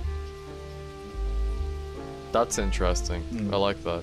But yeah, I'm just really excited for what they're gonna do with the movie. And like I don't know if you've seen it or not, but there are hints that like Daredevil is gonna be in the film too. Because That would be there's that weird. scene of Peter in like the questioning room. And like, right before they cut from that, there's a guy in a suit like slamming some papers down. The theory is that that's Matt. Am I pronouncing the character's name right? Matt Murdock. That's Daredevil's identity. That Matt has been assigned to be Peter's lawyer, which would make a lot of sense to reintroduce the character, because like out of all like the Netflix shows, Daredevil was most liked. So it's a very easy way of like reintroducing the character in the back into the MCU. Yes, I suppose you could say it's kind of like, you know, what The Mandalorian did, going back to Star Wars a bit, with the Dark Troopers. Yeah, kind of, yeah. you know, making them canon now. I thought that was really nice, by the way. However, one concern I have going forward is that the Dark Troopers are going to kind of replace or kind of, I suppose, take the position of the Death Troopers, which I hope doesn't happen. Because, like, you know, I'd like the Dark Troopers to be like this indestructible or near indestructible force That only Luke could take down. Either that or, like, you know, we saw Din Djarin have a bit of a tussle with one that have very specific weaknesses. So are deployed very sparingly, especially after Luke Skywalker just decimated an entire platoon. Yeah. So the Empire probably doesn't have many left. I'd like to see them as kind of the super soldier of the Empire, if you get what I mean. Like the super robot, the super battle droid. I really like how. And I'd like to see the Death Troopers as like the elite squads. I really like you know? how the Mandalorian establishes yes, while the Republic has technically formed, the Empire was so vast and strong that there are still remnants of them left, but they're basically like borderline warlords. Yeah, obviously we had that unnamed character who was an Imperial warlord trying to get Grogu, and then we have Moff Gideon, who's literally an Imperial Moff. So and it was an ISB at some point, so obviously he's ranked up.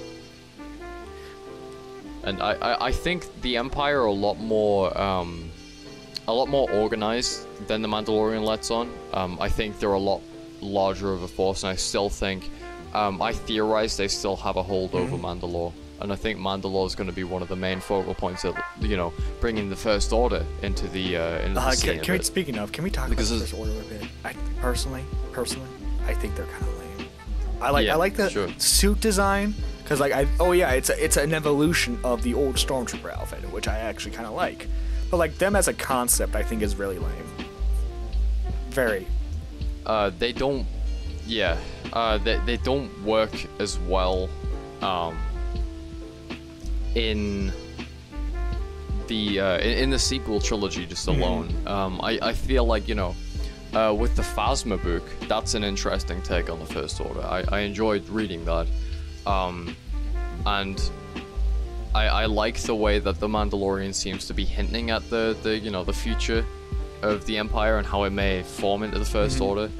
And I'm hoping they do kind of clear that up. And one thing I don't like about the First Order is how that the Sith Eternal, or whatever they called it, you know, the final order or whatever with the Sith troopers, like how that was somehow unknown or something to the First Order, like they didn't know about this or something. It's really weird, and I do not like Episode 9 for that. It's so... The idea is there, but it's so all over the place. I don't know what J.J. Abrams or anybody who was working on the sequels was thinking. Dude, listening to him like talk about his writing development is super like weird. Like when you start listening to how he thinks as a writer, you start to realize why the Star Trek films that he made and the Star Wars films that he was involved with suck so much. Yeah, he's got a weird writing style. I think one of my main criticisms is he has so many different ideas and then fails to fully flesh them out, finish them, or execute them. One of these was Finn. Oh, Finn was such an interesting character. Like, and they fucked him up so bad. You have this character who was Spartan raised to be a First Order trooper, and then finally breaking away from that. And like you could have so many scenes of him like trying to like do stuff that we would consider like normal, like in the Star Wars universe, but like being in amazement of it. Essentially, he could have been our like eyes into this new era of Star Wars, like this new timeline, or not timeline, but you get what I mean, like this advancement. That's why I think he could have worked so well as the main character, because you have a unique backstory with him. You still like in terms of like the social justice aspect, you still get brownie points because it would technically be the first time and a black person was like a main focal point in Star Wars besides Lando, and Mace Windu, but you get what I mean. Like, yeah, I mean, I wouldn't even say Mace and Lando were very main or influential characters. Lando more than Mace, definitely, but they weren't like the main focal point of the first two Star Wars trilogies. Like, what was weird was like a lot of like the marketing was Finn with the lightsaber. I think they were trying to like have it so as a gotcha. I suppose kind of like kind of like what I think KOTOR might have done something like this with Revan. Where, you know, it's like, oh, there's this big, you know, Sith Lord out there somewhere named Darth Revan, and it turns out you're Revan. And then they try to do the same thing with Finn and Rey, but it's like, oh, she's the Jedi, he's not. Yeah, which... When in reality, I think a more interesting way of going about this was to make them both Jedi. I really hate how, like, they went about showing how she was Force sensitive. It was based... What, you're a Palpatine. No. When Kylo Ren is like Force interrogating her, and like she forces it back on him. Like Luke couldn't do that when he first found out he was Force sensitive at all. Like, that's another thing. Training. There was little to no training. She was basically she was the literal definition of a Mary Sue. Yeah, because like she could magically fly the ship. And like, because like like you introduce that she is actually like a crack shot pilot, and like I get like they say, oh yeah, I've never done that before, and you know I know people actually perform really well in certain tasks and like under high stress situations, but like flying it to the point where Finn with a broken turret could take out 2 TIE fighters with with little to no problem is, and like what is it I remember she actually fixed the Millennium Falcon in episode 7, which Han wasn't able to do since the beginning of episode 4. Which is super weird. Like she just they basically portrayed her and written her like to be this miracle woman, and it came off like not only as a big spit in the face to characters like Luke Skywalker, but was also very, very. I suppose the only word I can really think of is cringe, because it just made me cringe too many times. And like the scene, like she powers him with the Force, and like that's something I don't like as well. She should have been defeated by like in the interrogation scene, they should have had it to where like she was able to resist him with the mind tricks at least, you know? And then like maybe you have Kylo like questioning afterwards. Like don't have him directly say it, just like have him question afterwards. Like, interesting. You know, something like that. That would have been cool. I would have liked that. So my problem is, okay, so like you have a scene where he just completely decimates Finn. Someone with years of training in combat. Granted, he wasn't trained with a lightsaber, but still. Years of like training with hand-to-hand combat, rifle fire, that kind of stuff. And like he gets, and rightfully so, he gets completely decimated by Kylo Ren, which he should, by the way. I think that was a perfectly good way of showing Kylo's level as a threat. Just like so casually, just like taking out someone who would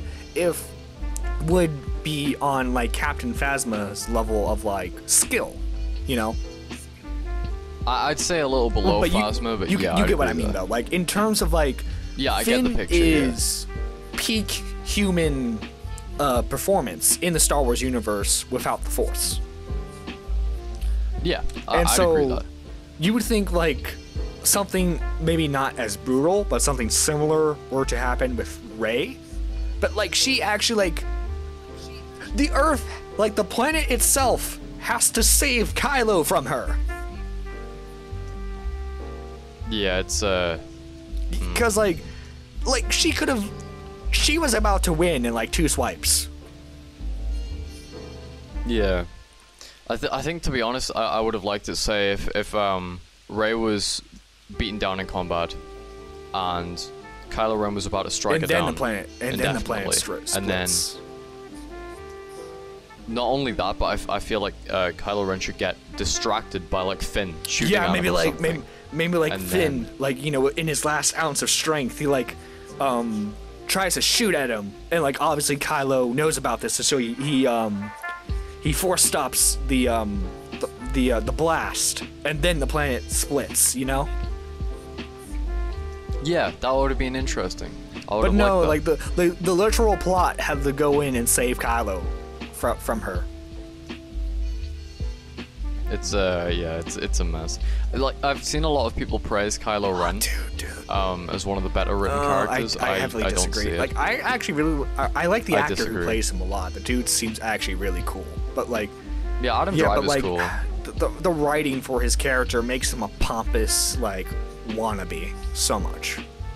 The script writing for Kylo Ren is almost as atrocious as the prequel trilogy did with Anakin. I remember like bringing say. up my grievances in a Discord server, which was related to movies, and like someone brought up some artwork, and like someone said that he was their favorite character, and I said I heavily disagree because of how he was written. But then they go, oh, but he had a cool sword. Yeah, true, but like looks can be deceiving. A character can look cool but still be a poorly written character, you know. Captain Phasma is no stranger to that. Like Captain Phasma is probably my favorite character out of the sequels, and I feel like that character was heavily mismanaged, and you have to read a book to understand. Which is weird, you know, because you have like this interesting point in The Last Jedi where it actually shows that she's kind of a coward. And like you have that moment where like the stormtroopers are like kind of agreeing with Finn, and so but like she shoots like them that, all. like what Captain Phasma should have been Finn's Darth Vader. Like if you weren't going to make him a Force user, that should have been his Darth Vader. You know what I mean? So like an easy progression of the films would have been, instead of like just immediately capturing her, what it should have been was Captain Phasma and Finn have a fight. Captain Phasma completely like wrecks him, and Han and Chewie have to save him, you know? And then in The Last Jedi, you have it to where they're on more equal footing, but then something happens to where they can't finish the fight. And then the last film is where they find Rise of the Skywalkers is where they finally end it all, you know? Yeah. But no, that wasn't how it worked, because we have to give Finn a new love interest every movie, because we have to hint at it to be Rey, but then we also have to hint at it to be this random Asian character, and then like, oh, we'll finally give him this black lady. Yeah, it's it ain't like why did Finn have to have a love interest? That's the thing. Why did he have to have it? Yeah, that's the thing as well. Like it feels like every single Star Wars sequel, prequel, original trilogy, like everything really, has always had a love interest, and I feel like it's only the spin-off shows that we've never really seen that. You know, there was a hint at one with Din and that one weird lady who can shoot very, very well in that fishing village. Mm-hmm. But that was all we got in The Mandalorian, and I think it would have been interesting to see what would happen if he had went with that woman, and maybe he'll go back to her in season 3. But yeah, I feel like that was very much an unnecessary relationship obsession in the sequels, and I feel like it could have worked better if people were more cautious of Finn, because he was an ex-stormtrooper, you know, they're scared he might rat them out, and it slowly kind of builds up to a great friendship, or possibly even a relationship. I think that would be a much better way to handle another thing too is like like maybe have it to where like you could actually have like the clone commands come back in a way, but have it to where they basically brainwash the kids to where if they said a certain phrase, it would activate like a kill code or something. And so like you could have like a scene where like he's fighting back as much as possible, you know, or something along those lines. You get what I mean? Yeah, I get what you mean. So like yeah, you could definitely like do a lot. There's just so many different kind of things that you could have done with a character like Finn in a Star Wars setting. And then like I want to talk about Poe for a minute. I feel that Poe was a character designed so that way they could crap on Han Solo's archetype of a character without directly crapping on Han Solo. Yeah. Because like he's the hotshot who always tries to get stuff done his way, you know, very much like Han. Yeah, he's like an arrogant piece of work, Han. But like his arguments in The Last Jedi make a lot of sense, though. You have this commanding officer who, by the way, does not look like a commanding officer. And no, I'm not saying that because she's a woman or anything. But like, look at her design. She looks like an ambassador more than she does a commander. Yeah. Yeah, and so like, you have this commander who is constantly like shutting you out of everything, not telling you or your men anything that's going on. And I personally can't blame his character for trying to do a mutiny. I really can't. Yeah, I agree. And like I just feel like his character didn't accomplish a whole lot besides the fact that they basically used him to say misogyny bad, you know? When his character wasn't really misogynist, it was just he had a crap commander. Pretty much. Yeah, I see what. Yeah. I see. And I'm kind of losing my train of thought here. But, sorry. But it's all good. We're just kind of jumping from place to place, and it's kind of like I'm kind of losing my train of thought because it's been ages since I watched The Force Awakens or like any of the sequels, so I can't really remember them that well. But I do kind of agree with a lot of your arguments. But yeah, I'm hoping that Star Wars material in the future is much better written.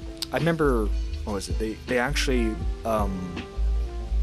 because like there's this weird like little civil war kind of going on in Lucasfilms right now, because you have like the guys responsible for like Mandalorian and Bad Batch, basically the good recent stuff on one side, and then you have like the ones responsible for like the sequel trilogy and like all like the wokeness stuff on the other, and it feels like they're trying to fight for control of the IP right now.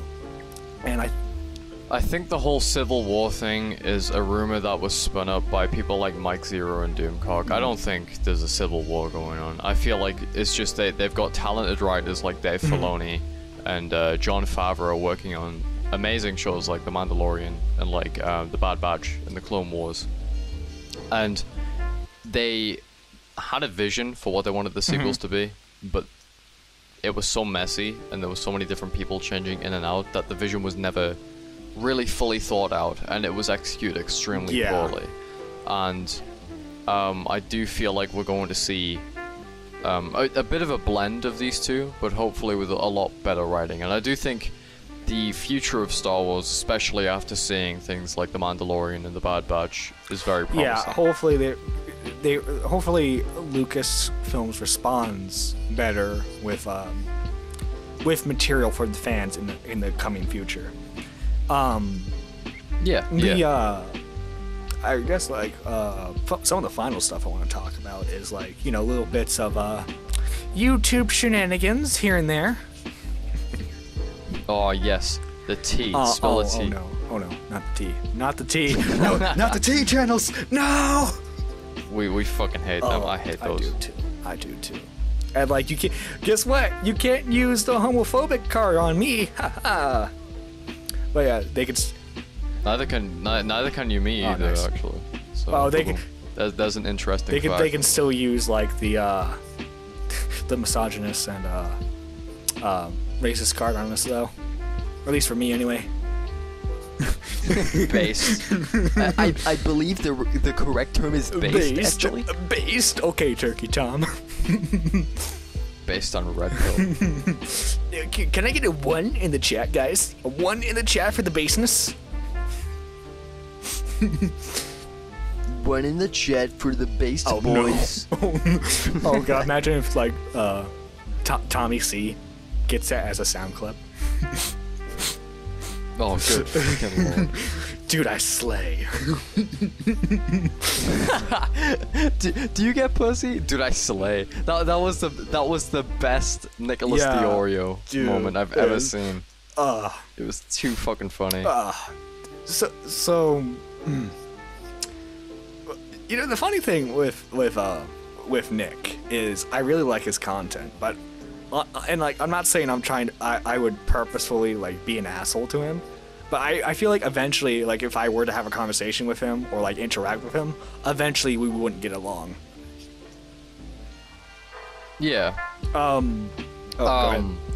I feel like Nick is very headstrong in a lot of his beliefs, and he seems to look down on a lot of the people that I wouldn't necessarily say his fans, but a lot of the people he interacts with, he looks down on because he sees their takes as brain dead and shit. I mean, I remember asking him on the stream, like, you know, how to get blocked by Nicholas Diorio. Dude, I was there for that. I was there for that. Yeah, that was funny. I like that he has a no, like a zero tolerance policy to people who are like, hey, can you fill me in on this? Like, because I hate those types of people as well. But I do kind of see what you mean there, but I also feel like he could also be. Oh a yeah, like guy, I'm not, to be clear, I'm not trying to say that I would on purposefully like antagonize him or anything. It's just one of those things where it's like you get like a feel for someone and like you think, oh, I might not get along 100% with them, you know? Yeah, I know what you mean. I mean, I've got the same. Excuse me. I've got the same kind of feeling about flamenco. Of After Hours. I love flamenco so much. Like the.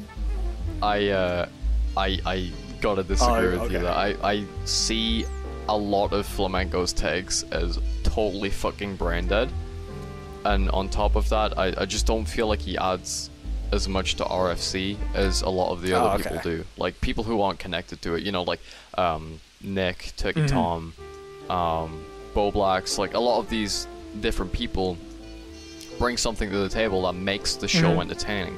But flamenco just seems like the type of guy who just sits there and gives an idiotic take, and then everybody just likes him because Augie likes him. And yeah, I'm not a big fan of him, and I hope he doesn't take offense to that. But I mean, personally, I'm more of a fan of him. One thing. What was that going on with this? You know, it's funny because like I was watching commentary content when like since like Tom started. Well, a little bit after Tom started, because like I remember watching. This is a video he's taken down. But Tom had made this video of like why he thinks anime sucks, and like as a fan of anime, obviously I was watching. I watched this, and like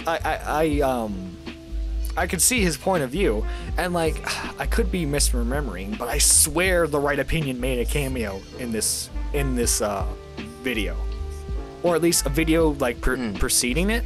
I definitely know like The Right Opinion made a cameo in some of Tom's earlier content, and so like that's how I got introduced to him, and then eventually through The Right Opinion I got introduced to Jay Aubrey, and I think I stopped watching commentary for a little bit, and then eventually I like was discovering guys like Augie, Tommy C, Tipster, mainly through Craig Beckett, a smaller channel.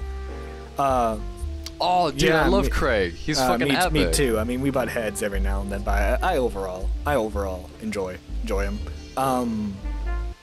Because like I started heavily getting into commentary again, not as like as a content creator, because I'm mainly like a podcaster / like reviewer, because like I'm more inspired by like Channel Awesome type of guys. I just don't want to have their spurgy political beliefs.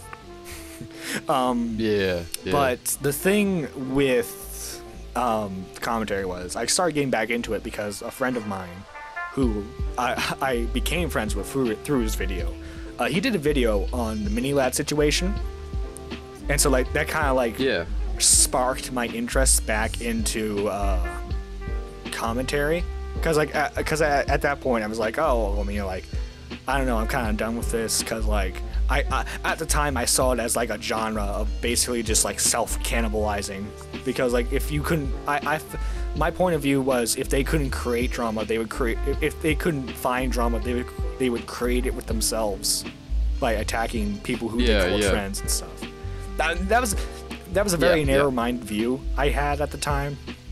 And so like I kind of discovered commentary again through my friend, who is more of like, I don't want to say influencer vlog type, because like those are generally associated with more rich creators, but like he kind of has like that vibe, you know? Kind of. Like if he had the resources, he'd be more of like a sideman type of guy. If you get what I mean. Yeah, I catch your flow. But like because I watched his Mini-Lad video, Craig's Mini-Lad video was recommended to me, so I kind of went down the rabbit hole. You could say I was red pilled. I was given the commentary red pill. It was at this moment he became pissed. Yes, and then like. For me, like, commentary has been this thing that has spanned multiple years for me. I've always kind of been in the background. I even tried to do a commentary video once, but I'd say it really wasn't very good. Not only did I not have the resources at the time to make it good, but I didn't have the talent nor the experience. But I remember the first type of commentary I watched was one time I got home from school in the very early summer of 2016.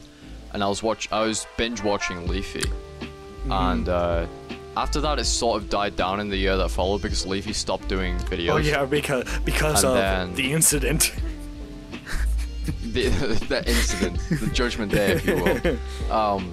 But then I started getting more into like Fallout content. Like I started watching Oxhorn, and people like that. Then I also started watching reaction commentary, so people like Just Destiny and Trigger Trope. And then I stopped that because I found it really cringe. Just Destiny, it's hard to say this now because like obviously like the Tom video came out, so it's like it's very easy for someone to say, I never had a good vibe about that guy. Kind of like with Trisha Paytas did with Shane Dawson, even though like she was really cool with him up to that point.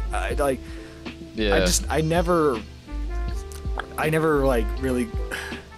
I hate. Because like I can't say this about basically using her same wording, is like the dude didn't rub me off the right way, if that makes any sense. The vibes were off. I get you. The vibes were very off with this individual. So I get what you mean. I mean that's why I kind of stopped watching him, because something about him and like the way he kind of acted in his videos was just kind of off-putting. Did you know he rebranded? Yeah, he's still doing content now, but he rebranded himself. I think exactly. Yeah, I forget exactly what his new channel is. But if you look up Just Destiny, an entirely different channel from him pulls up. Well, I say entirely different. It's the same channel, but I'm gonna do that. So the question is, if you don't like flamenco, what do you think of Aiden? Aiden has a couple good points, but at the same time, he's just as insufferable. I don't know. I've seen too many clips. I've seen too many commentary aids clips of him spurging. To be honest, a lot of the time, like, dude, your life is going downhill when Aiden Project starts to make sense. Wait, when did he make sense? That's the question. Dude, I kind of understand what he was talking about when he was molding about flamenco, but that's mainly because I dislike flamenco over some idiotic takes. I mean, there's some bias there. There is some bias, I'll agree there, and I'm probably I am open to getting shit on because I don't like flamenco. Well, don't worry, like 2 people are gonna be seeing this, and none of them. I mean, it's nothing personal with the guy. It's not like I dislike him as a person. It's more like I dislike the way he acts and the way what he brings to the table in art. Can you bring give me an example of what in your opinion was a bad take from him? I can't remember what it was, but something he said, which was easily explainable. It was in an After Hours episode. It was quite a while ago now, like 2 to 3 months ago, before Augie moved, and he said something that I was like, dude, this is so fucking easily explainable, and the other people have literally explained it to you. How the fuck does this not make sense? How does this not compute in your brain? And I was like, this guy's, I can't handle it. He's going out of his way to make this not make sense in his head when it's easily explainable. I can't remember what it was, but that really ticked me off. And I was like, come on, honestly, to a lesser extent, I feel that kind of way with Nick sometimes, because I feel like Nick's talking points are more semantical than anything else. So like a lot of his talking points. Yeah, because like a good example of this is like the Aiden Ron's like MILF token thing. He's like, yeah, but where's the line? Where's the line, guys? And I thought like, well, like I think Bo Blacks and Flamenco made it pretty clear that the line was giving your fan base like scam / bad financial advice. Yeah. Like I thought they made that pretty clear. But then Nick was like, "Oh, where's the line, guys? Where's the line?" I also think, like, my somewhat dislike of Flamenco's presence kind of started with, when he first started to come on the show, I was like, this guy seems a bit boring. And then he never really said anything that made me laugh, unlike Augie did, unlike Bo Blacks did, unlike Nick did, unlike anybody did, really. And it was just like, what is this guy adding that makes the show enjoyable? I don't see how people can really enjoy his presence, because it's not something that I am finding very funny or entertaining or anything. And then he has on top of that, he started having these really idiotic takes that were easily explainable. At least that one that I've explained that I can't put my finger on, and that I've totally can you name forgot any about. like recent ones, or at least ones that you can remember? I can't remember any of them because I've just tried to phase it out of my mind, because I want to enjoy After Hours, but Flamenco kind of threw me off a bit, especially with that.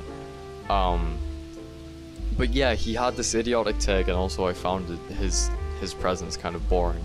And that's nothing to shit on anybody who likes him or shit on him as a person. It's just my personal opinion, Like, it's much like people could find my content boring, because I'm just sitting there explaining shit that most people will already find out through the games. Yeah. It's a matter of personally, perspective. I really like Flamenco. I think like he brings a more my point of view is like he brings a more down to earth perspective of it, because like I kind of get that. Because like everyone there, like even him, like they kind of have like the Spurg energy, because like they're very very quick to like blow things out, for sometimes comedic effect, for sometimes they're generally frustrated with stuff. But like he's a bit more, from my perspective anyway, he's a bit more calmer when it comes to stuff. Oh, he's definitely like one of the more calming members of RFC, but I also think that makes him one of the less interesting ones. I get that perspective. But I suppose that's just a matter of his perspective. Like, Augie I find funny because he just makes a bunch of edgy jokes all the time. Bo Blacks, like, says shit that doesn't mean to be funny, but ends up being funny. Like, for example, the tits and pussy and ass thing. That was hilarious. And also he had like that freak out where he was like, "Let me speak." That was more. hilarious. I don't think that was RFC. That was more like just like their Among Us tournament stuff. Well, yeah, my point still stands because like that's kind of Bo Blacks' character. And then Turkey Tom's kind of similar to Augie in some ways, and Nick. I agree with a lot of what Nick has to say, and also he has a lot of comedic shit to bring as well. So that's kind of my the way take I on look things. at it is with again, this is gonna make it sound like I absolutely hate Nick, which I don't. Nick's he's that guy who's the asshole, but he's a very talented asshole, so you have to keep him around. Yeah, he's like a somewhat wise and calculated asshole, I suppose. That's a cool way to look at things, because he's very well thought out.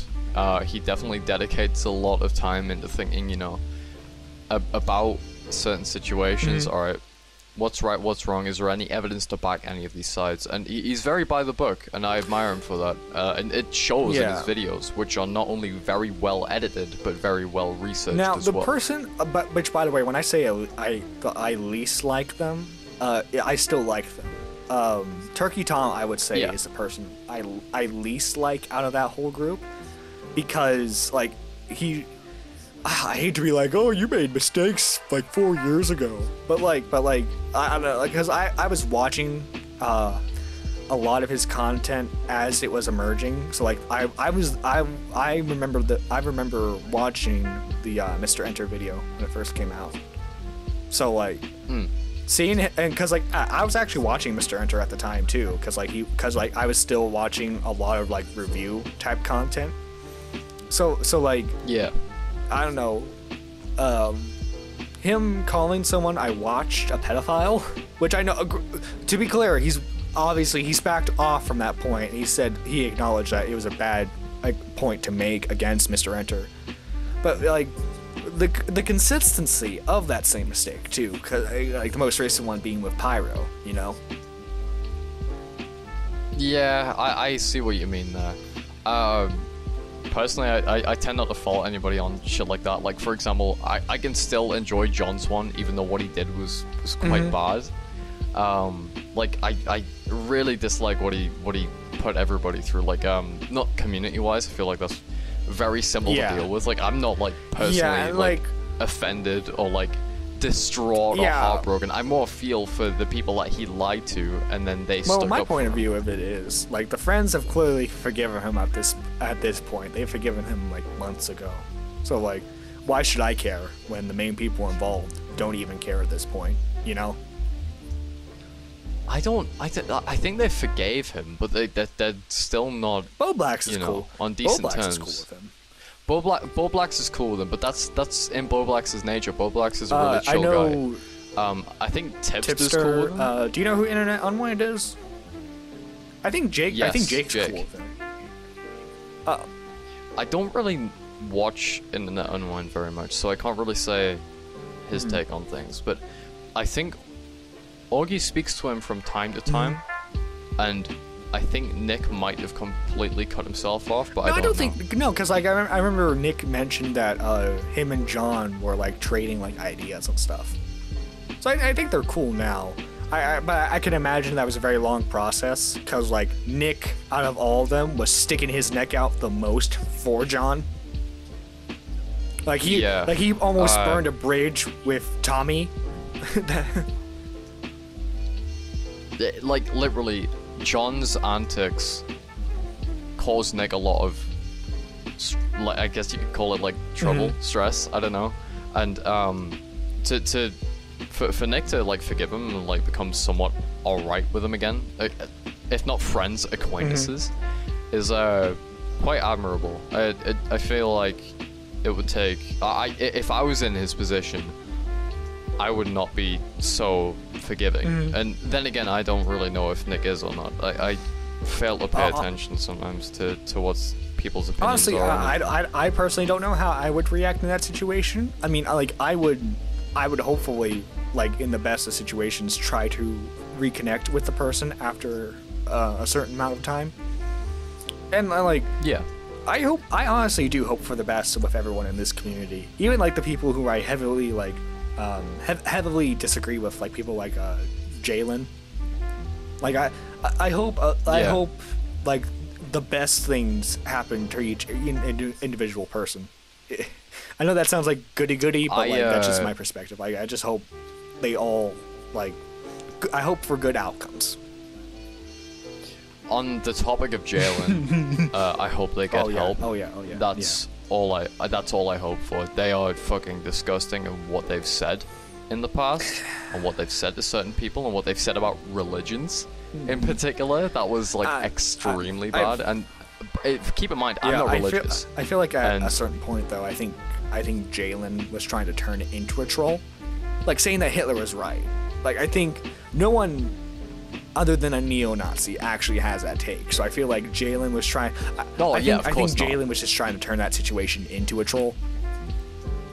Yeah, it was damage control. It was very poor damage control. But like when they said what they said, whether they meant it or not, it was fucked up. And that put a really, really bad taste in my mouth. And like it made me question, why are all these commentators, like Tipster and like Nick and people like that, sticking around with this person?